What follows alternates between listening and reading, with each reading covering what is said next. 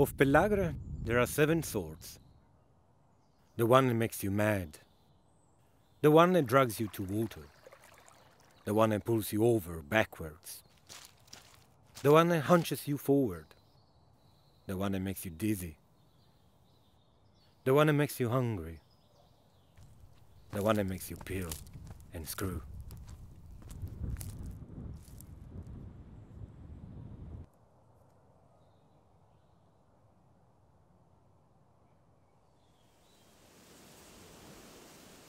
In this period, which could be defined as fortunate, the rural family possessed some portion of land and enjoyed the fruits of propriety, and the workers on lands owned by others attained adequate benefits, because the product of the soil which they watered with their own sweat benefited only the owners and themselves.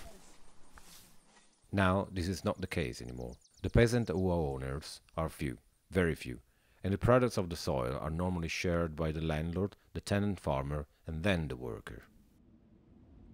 The peasant is considered as nothing more than a mechanical instrument, a rake, a plowshare, a plough. Nothing is left for the poor peasant than an insufficient portion of polenta.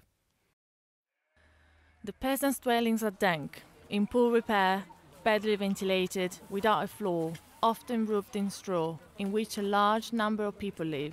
In the countryside, save from a few wealthy families, yellow flour is the only food. They have no other nutritious food.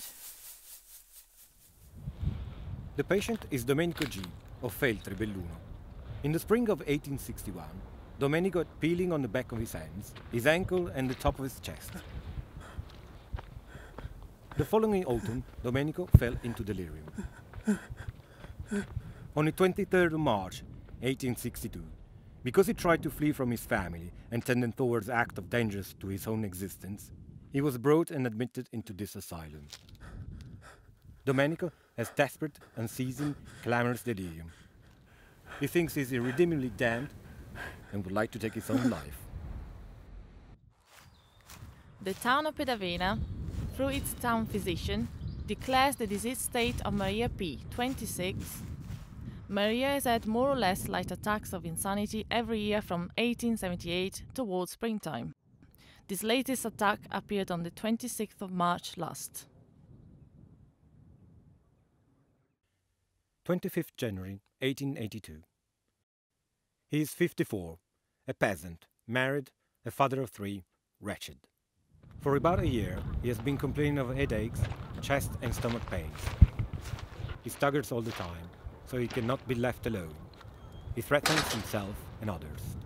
His diet is exclusively maize polenta. The cause is the disease of poverty, endemic pellagra. In his miserable hovel, the peregrine prefers to lie on the bare earth. His yellow-reddish skin peels and falls off in shreds. His mouth is one single ulcer, his tongue cracked and bloody. His body finds no relief in any position. The desperate scream that comes from his tired and swollen throat, sounding more like a sinister roar than a human voice, spread throughout the neighborhood. This is the picture offered by Pellagra. What remedy could there be for such a harrowing state of affairs?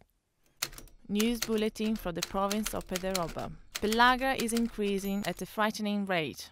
And we, the poor inhabitants of the town of Pederoba, convinced that a single deed is worth more than 100 scientific discussions, today got together to take concrete steps towards setting up a soup kitchen for peregrines.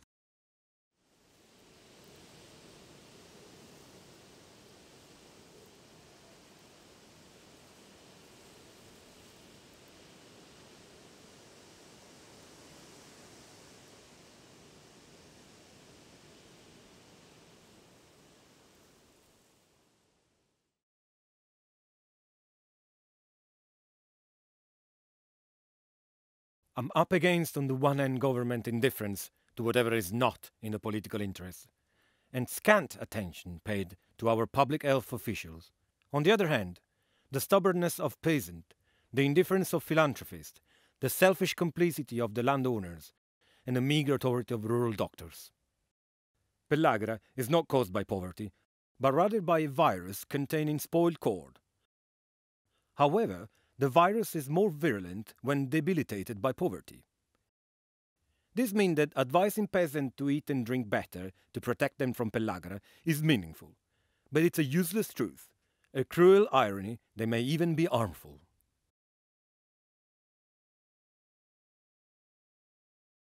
While physicians like Lombroso debated the causes and cure of pellagra, the damaging effects of the disease raged on in the countryside. During the winter months, many rural families survived just on maize polenta.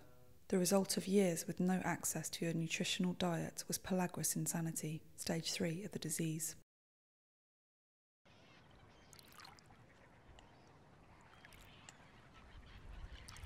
The provincial councils, the aristocracy and the government together seemed unable to solve the growing problem of pellagra. For those suffering from pellagrous insanity, their only other hope was admittance to San Clemente or San Servolo, the insane asylums of Venice.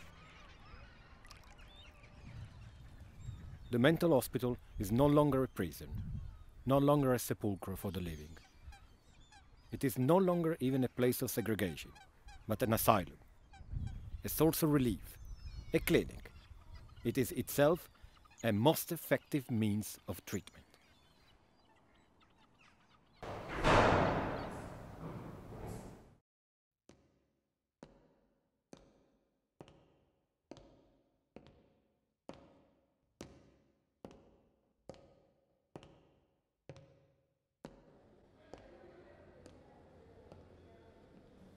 New arrivals are placed in an observation ward where they remain for 2 weeks before being placed in the respective section according to the dictates of psychiatry. 11th of February 1877. She's 49, a married peasant with no children. She's Catholic. Intellectual aptitude, limited. She has only received religious instructions. She is an housewife. Form of insanity, melancholy, mutism or almost, tendency to immobility, incoherent ideas of being damned, suicide attempts. She seems engrossed in a fixed idea. She spends all day long crouched in a corner of the room, with her hands in her hair, which she sometimes tears out. She seems overcome by terrible ideas, and sometimes she demonstrates a fear of being killed.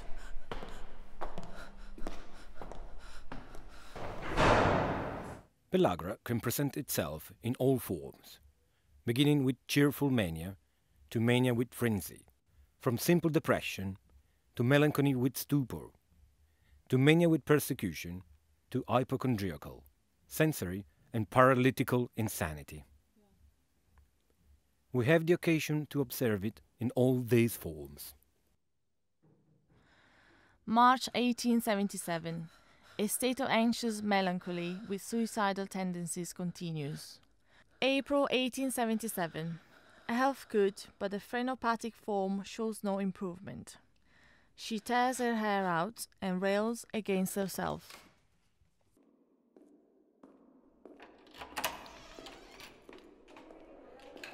In a day room at the end of the corridor, a perfect pandemonium existed. 50 women were fastened down in various ways. Straps, jackets, hobbles, and their feet were blue with cold. The crying and howling were dreadful. I noticed in the laundry several leather-coloured fetters hanging up, and I was informed that if a patient refused to work, these were applied for fastening her to the tub stand. May, no improvement. June, health fair. 29th of July. I was cold when the lace had been removed. Her neck showed the deep signs and bruising caused by the news. Her whole body was still warm. By force of movements, she managed to undo her straitjackets and so had been able to carry out the suicidal act which she has so long run over in her mind. We tried to activate artificial respiration. All attempts to re-establish heart movement and breathing failed. Around 8 p.m. we stopped when her extremities had become cold. Signed, Brunetta. Ergotherapy serves to focus the mind away from the delirious thought. At San Clemente, we have textile mills and spinning looms. Patients are involved in needlework and lace making, as well as cooking, baking, washing, gardening, and animal husbandry.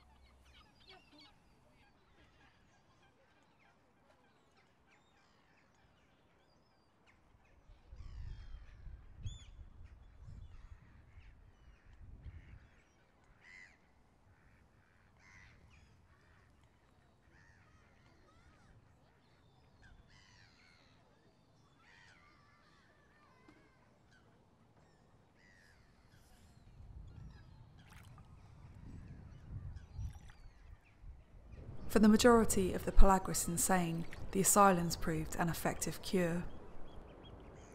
The strict diet was far more nutritious than the polenta they were so used to surviving on.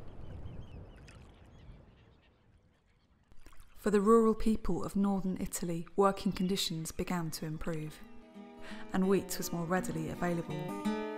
Without any real intervention from government, Pellagra eventually began to decline.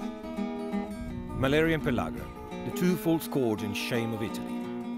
So we are ourselves acknowledged, and so foreigners define us. But these two hills have been silently diminishing ever since Italy was united and become to gather strength.